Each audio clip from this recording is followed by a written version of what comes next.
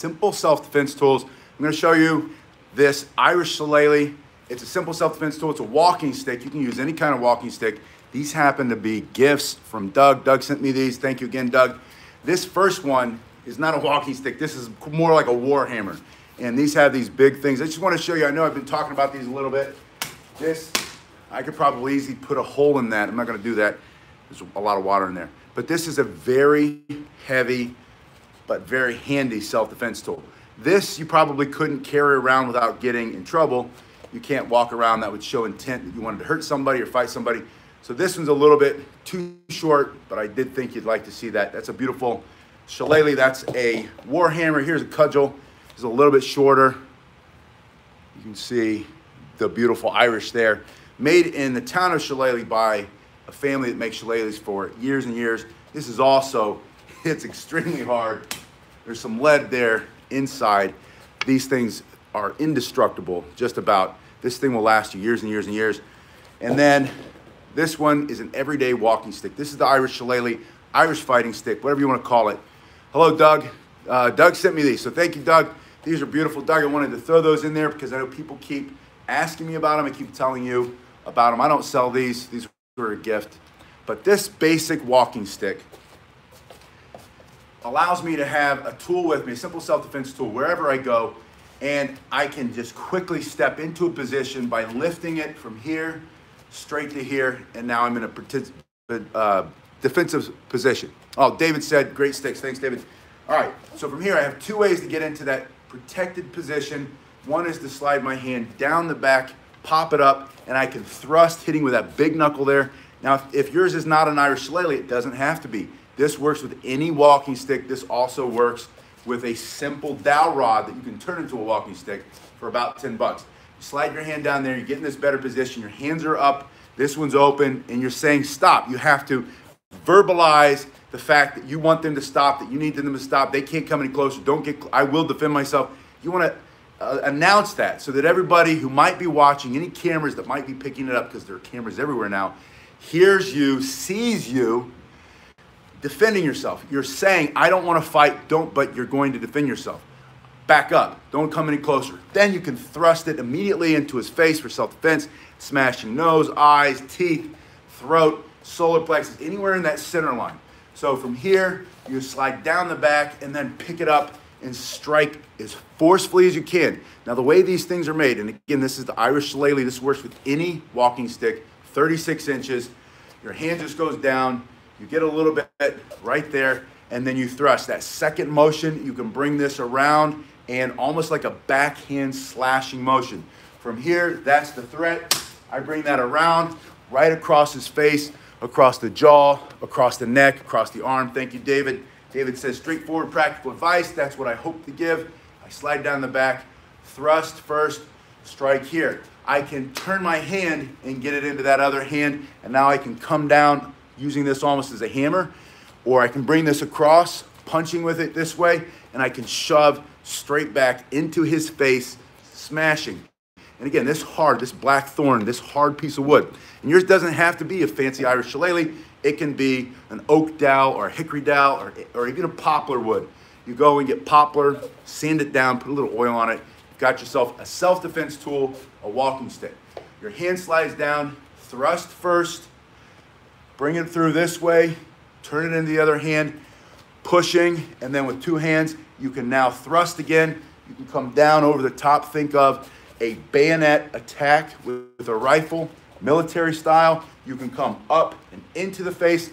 Just think about what targets can you remove or destroy. His ability to see, breathe temporarily or permanently, strike the ear, strike the temple, the top of the head, going into the throat, breathe permanently, asphyxiation, he's dead for self-defense. God forbid, but if you have to, if it's you or him, you go home safe. Right into the solar plexus, striking all that soft tissue, breaking that cartilage, crushing it, sending that diaphragm into a spasm. If you've ever had your wind knocked out, you can't catch your breath, you think you're gonna die, all of a sudden he's on the ground, or lower. But think about belly button to the private parts, that thin fascia of muscle that holds your guts in. All of a sudden he's got a hernia, or that goes into a spasm, and he's on the ground, he can't move. For self-defense, that's all you need. Or you can bring that motion that turning motion in and strike his thighs, hit that sciatic nerve. It's a sympathetic nerve, meaning both legs are gonna go down, or smashing into one of the joints, just bringing it across simply this way. Temple, neck. If you ask yourself, what targets can you remove or destroy using this hard piece of wood, you're gonna know which technique is gonna work best for you. So once again, from this position, I slide down the back. I'm in a better position. You're too close. I want this between me and the threat, and I can go immediately into the face. I can bring this around, boxing into the ear, into the temple, into the neck, hit that nerve process in there that flushes the blood out of his brain, goes down like a sack of potatoes. Smashing here, and then follow through with that strike, or smashing into the arm, smashing into the ribs with these hooking punches. That's another great technique. You can also, instead of straightforward, you can bring this straight up onto the jaw or under the jaw, smashing his teeth, smashing his jaw, biting his own tongue, all for self-defense. The point is, if you keep it simple and you keep your strikes forceful and direct. Immediate direct explosive means the shortest distance is that straight line. Direct, immediate is like now, direct, that short distance, and explosive. Full commitment on every strike. You get there by practicing. So get in this position, slide down, get in this better position, thrusting, jabbing, or hooking, right? Come up straight under the jaw. Practice each one. As you get warmed up, go faster and faster, and then throw it in the other hand, throw it in the left hand, do the same side. Become ambidextrous with your walking stick. The second thing on the simple self-defense tool, once you be able to defend yourself with a simple self-defense tool with a walking stick, your hand slides down the front, and now you're in this position, almost like you're carrying a short sword, a baton. From here, you can thrust, strike down, striking across, horizontally at every level. You go to the legs, you go to the knees, you go to the temple, you go to the head, you go to that neck, you go to the eyes. Whatever you can remove or destroy for self-defense. That's the basic principle. And then think about straight down on top, coming from this side or coming from this side. Both sides are correct. Think about striking joints, striking the hand, striking the hand that's got the knife, the hand that's trying to punch you, the hand that's holding on to your loved one or your friend, and you strike that. Go for a joint. Joints break easily, more easily, especially with something like this. This is extremely strong, and I've been cautious with my gear. I'll go a little harder on those bags, but not because I think I'm going to break this. I won't. I don't want to tear those things up. Those cost money. So from here, sliding down the front, getting in this position, you can also, if you needed to block, you could block. There are all kinds of ways to block using this, almost like a sword. I wouldn't advise it. I'm not a fan of blocking when it comes to self-defense. I love to block in a pumse or a kata or a form. It looks really pretty. Or if I want to do some stunt fighting and help choreograph the Pirates of Penzance or one of these musical plays, or what's the other one? Peter Pan. You know, Peter Pan, they asked me, hey, can you teach us the local high school? I'll do that all day long. But that's for fantasy. That's for fancy, right? If I'm talking about on the street, someone's got a knife and they might stab me with it or hit me with it. They got a chunk of concrete. I saw a baseball bat earlier. Someone's coming in with a baseball bat and I'm not sure their intention. I'm not going to be blocking his baseball bat. I'm going to take this and I'm going to blast him with it. And that's what I want you to think about. Instead of blocking and parrying, which takes good timing and distance and proper technique, take the two hands on that thing and stick it right in his face. Smashing nose, teeth, throat, eyes, into the body. Create distance. He's coming forward to hit you, and you come straight in like that. He goes flying back. That's why I say blast him. Don't block, but blast. That's my personal opinion. From here, slide down the front, get into that better position, practice your thrusting motions, practice your slashing at this angle. You can also bring that up. You can bring it across. You've got horizontal. You've got vertical, straight down. You put the two hands on it. You blast them. You hit the guy over here. You get the guy here. Someone's behind you. Step into it. Always look, turn your head before you turn your body. Step in and strike. Step in and strike. Put those in combination and practice it that way. I'm going to show you at the very end a basic kata that you can do with your shillelagh walking stick or any walking stick. This is just a basic self-defense tool. Self-defense tools that work. Self-defense tools that are practical, that you can carry with you anywhere you want. You just keep it simple, keep it basic. All right, So we're down here. I want to bring this up here and show you a shillelagh specific, an Irish fighting stick specific move, and that's this position. The stick is in two hands. It's between you and the threat. You're going to open one hand and smack. Just bring it out. Think about what you're striking. This is a fast, explosive, quick strike. Remember, immediate, direct, explosive? It's very disruptive too, because it's flying at his face. It's going to hit him in the temple. It's going to hit him in the jaw. It's going to hit him in the neck. You strike really quickly. 1, 2, and then bam! That big knuckle, that big hammer. See that? That knot, that hard burl of wood. Inside of this, I don't know if you can hear it shaking, is lead. They put some lead in there. I don't know how they do it. I think you can go on their website and find out. By the way, if you want to see these, again, I have no relationship to this company. This is a gift from Doug. It's made in the town of Shillelagh, Ireland. One of my favorite songs growing up as a kid. I can't sing it here. It's got a lot of potty words in it. But basically, he's carrying a shillelagh. And he says he's Irish, but he's not a leprechaun. It's one of my favorite phrases or favorite lyrics in his song. He says, I'm Irish, but I'm not a leprechaun. He's talking about carrying a shillelagh and what he's going to do with his shillelagh if he has to for self-defense. I don't think it's about self-defense, but I throw that in there because that's my disclaimer. All right, so you're in this position. I've got 1 foot forward, and that foot doesn't matter. Just it should be your power side, right? You're going to smack, 2, smash, 1, 2, smash.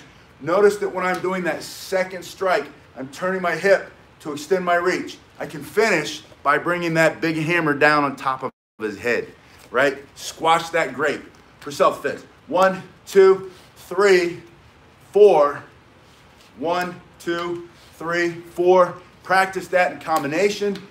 Slow is smooth, smooth is fast. The more you do it, the better you're going to get, the faster you're going to get. All of this is going to make your hands so much stronger. You're going to get healthier. You're learning how to use this simple self-defense tool.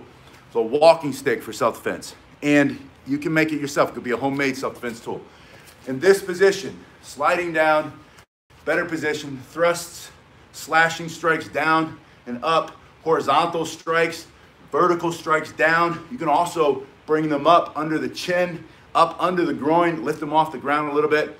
You can do from this position, two hands, smashing here, thrusting with 2 hands in, straight in, rifle butt attack, and bayonet strike, right? Bayonet attack. Side to side, striking the ribs. The guy comes up, he's on your side over here, bam, get him real quick. He's on your side over here, grab it here. You can even kind of pull cue it a little bit. Use that big knot or use that hard tip. Smash it into him, right? Smash, smash.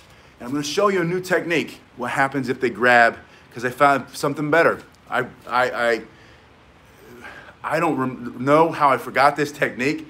This was shown to me by a very high-ranking Korean grandmaster from a long time ago, and just it's so much faster than the twist and turn, which I still like. It's still a great technique, but it's a very powerful technique. Extremely painful, but you have to have a little bit of technique. So we're gonna talk about that. All right, Doug says the physical training is also really good for physical health for this training. Now, I wanted to show you one more way you might carry it, which is kind of like a baton. You just have your hand in the middle and you're walking down the street. You can get it into the other hand simply by turning or turning. If you turn it up, think about chopping. If you turn it over, think about pushing and slashing. Think about thrusting. If you turn it up, think about bringing it up or bringing it down. Think about more sword, more technique. That's with this, what's called a split grip, right? That's just turning it up like this. If you turn it over, you get in this position, think about pushing and shoving. Think about thrusting. Think about pushing this out from your hand, bam.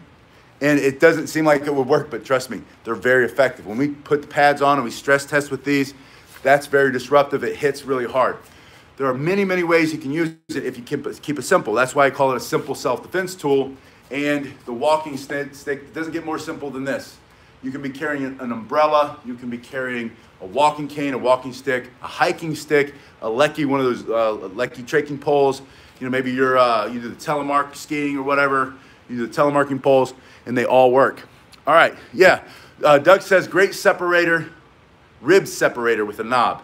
Amen to that. That's like the perfect width and the perfect shape to break in there and snatch a whole bunch of stuff loose. And that last rib, they call that the floating rib.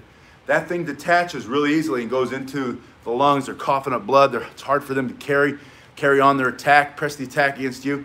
For self-defense, that's very effective. A lot of things you can do there. One of the best things you can do in this position, you're just like back up, you're too close. Remember that verbal command.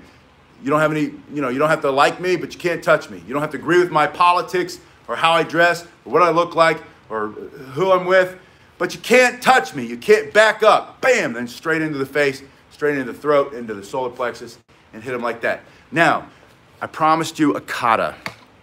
This kata it's your choice, right? Everything's your choice. You don't have to listen to me. But if you want to learn a kata, you want to learn a pumse, that's what Koreans call it. Japanese call it kata.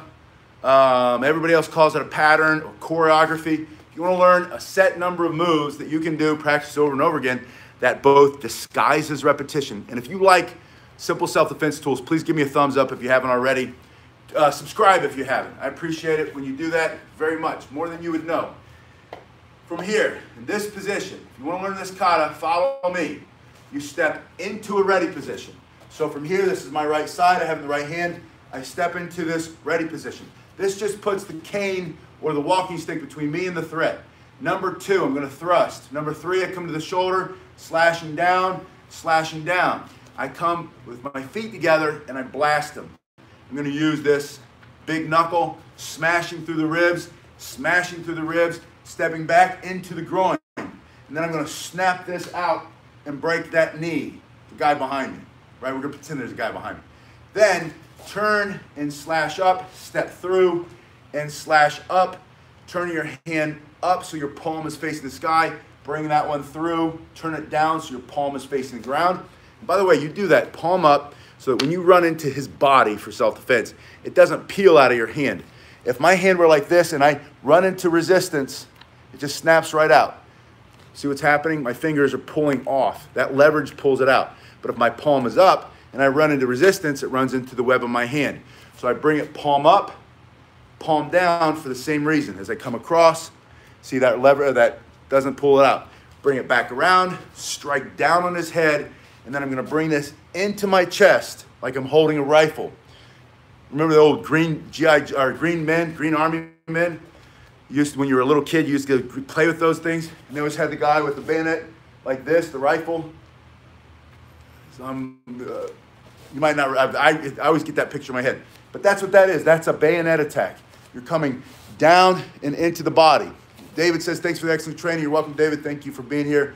Now from here, I'm going to step back and simply put it into the other hand. Start in the ground, on the ground, so I want to do both sides evenly. I was going to spin it and swirl it for you, but we're going to save that for another one. I'm going to step in here, thrust, shoulder down, bring the feet together and push. And that's not a little push. That's a smash his teeth down his throat. Close with and destroy for self-defense. Smash, come to the side, come to the other side, step back, look, smash in, turn your wrist and break the knee. From here, turn your palm up, slice through, step through, slice through on the other side, slice down, bring it up, stepping in and strike into the head, and then put it into the other hand and start over. So from the side, this is my right side, we'll be going this way. I'm going to step into a better position. Thrust is number 2. 3, 4, step in and push 5. To the side and strike 6, to the other side 7, stepping back to the right 8, 9. Turn your hand under, bring it up 10, step through 11, straight down 12. Bring it up and thrust into his throat, stepping back, putting it in the other hand. Facing this way, this is my left side. Get a little bit closer because I know the stick, because it's black, disappears with all these bags back here. I want to get in a better position. Notice how I slide my hand down the shaft a little bit so I have some coming out the back. I can also use that to jab for self-defense. From here, I step in, better position, thrust from the shoulder, stepping through and pushing, push to one side, push to the other side, step back to the original side, because I started on the left on this side. And then strike here, and then I'm going to smash that knee. I'm going to turn that hand under, slicing up, step through, slicing up, down on top. Bring this hand in as I step in and thrust, finishing them off. Always coming down at an angle, straight up, and come up at an angle. Whatever your target is that you want to remove or destroy for self-defense. But that's the basic kata. Let's do it together one more time. And then I've got one more class tonight. I taught a whole bunch this week. I'm up to 47 classes. You guys are number 47. All right. Of course, I always count you. You're part of my. You're part of the school as much as anybody else. I appreciate you so much, especially those of you who have joined as members. From here, step in, or comment, or whatever. 2, 3, 4. It's a virtual dojo community. Side, side, back, knee. Strike through, strike through. 1, 2, down, and thrust. Other hand, step in on the other side. 1, 2, angle, angle, together, and blast them. To the side, to the other side. I always feel like Charlie Chaplin when I do that. Back here, smash. Turn it up, bring it through here, bring it through here. I almost forgot that one. I think I forgot that earlier. Side to side, down on top, up, right through his eyeball. Eyeball's over there. The camera's always moving. Through here, and then step back, put it in the other hand, and that's it. You guys have been awesome. I have another class. They're at the door. I'll see you in a little bit. Oh, give me a thumbs up and subscribe if you haven't anymore. Zero gluten. This is, oh, yours is a brass knob. This is off. This is the Irish shillelagh. This was from Doug. Thank you, Christopher. It's good to see you. It's good to see everybody. Please give me a thumbs up if you haven't, and subscribe if you